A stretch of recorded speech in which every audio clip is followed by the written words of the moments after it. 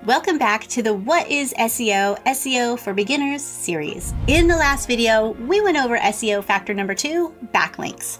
We explained the importance of backlinks and why they are not dead, how you can create valuable content, and how to promote your content and get all kinds of backlinks. In this video, we are going on to number 3 of the 10 most important ranking factors, and that is page speed. SEO factor number 3, page speed. Page speed is how fast a web page loads in a browser. Fast pages can be viewed almost instantly, while slow pages can take a longer time to appear. And these days, page speed matters more to Google.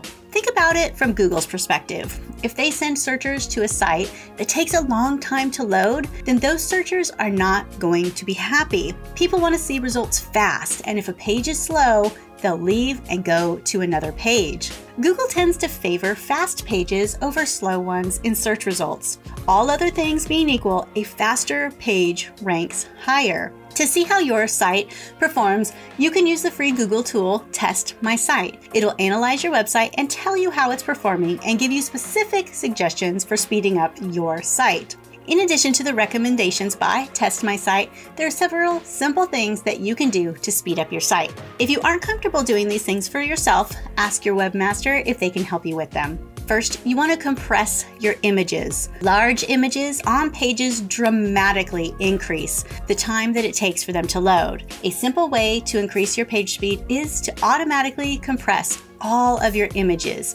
If you use WordPress, the plugin WP Smush image can handle all of the compression for you. Once you install the plugin, it'll go through all of your images in your media library and find the ones that it can compress. You can also bulk upload images, and WP Smush will compress all of them for you. If you're using something other than WordPress, you can easily compress all of your images using a site like TinyPNG. So let me show you how easy it is to compress your images using TinyPNG. So you just go to tinypng.com and you click here to add your images there. So let's see, we are just going to go with this one here, which is 1.2 megabytes. Now you do have a max of 5 megabytes each, so you want to make sure that your images are less than that.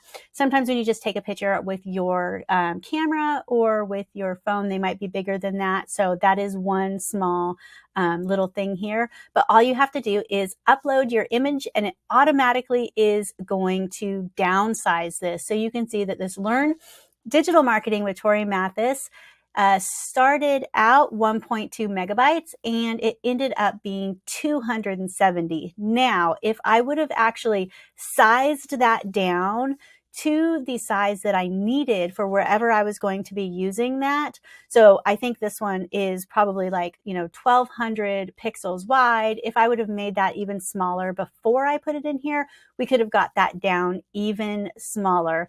But this is going to make a really big difference whether I put in a picture that is 1.2 megabytes or if I put in one that is 270 kilobytes, that is going to be a significant difference.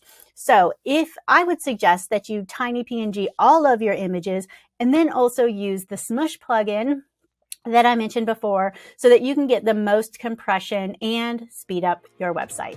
So next you can use browser caching. When a person visits your website, all of the elements of your website, such as the images and the code, need to load into their browser. The process requires a lot of resources and it slows the loading process. Browser caching can save some elements of your website, like your headers and footers within the visitor's browser, so that they don't have to load every single time they visit your website. This can speed up your site quite a bit. The WordPress plugin W3 Total Cache makes it very simple to implement browser caching on your website. Next, you'll want to minify your HTML. When a person visits your website, the HTML code must be loaded into and interpreted by the browser. Decreasing the amount of code that must be loaded increases your page speed. Minification decreases the code by cleaning it up, removing any unnecessary lines, erasing duplicate information, and more. So you don't have to be a pro at coding to minify your HTML on your website. The WordPress plugin Minify HTML will take care of all of it for you. Once installed, you just go to the settings and you turn it on, and your page speed will increase immediately. Next, you want to remove unused plugins and scripts. Plugins and scripts are an amazing way to improve the functionality of your site. Unfortunately though, they can also reduce its performance. Each time your website loads, the plugins and scripts also must load. An easy way to speed up your site is to remove any unnecessary or unused plugins and scripts. Next, you can use a content delivery network, also known as a CDN. A CDN puts all of the files for your website up on a large number of servers around the world, as opposed to just one server in a central location. Then, when a person visits your website, they get the files from the server that is closest to them. And this physical proximity of these servers increases the loading of your pages. Some example of CDNs are Cloudflare, CloudWatch, or Max CDN. In the next video in the series, we will dive into SEO factor number 4, user experience.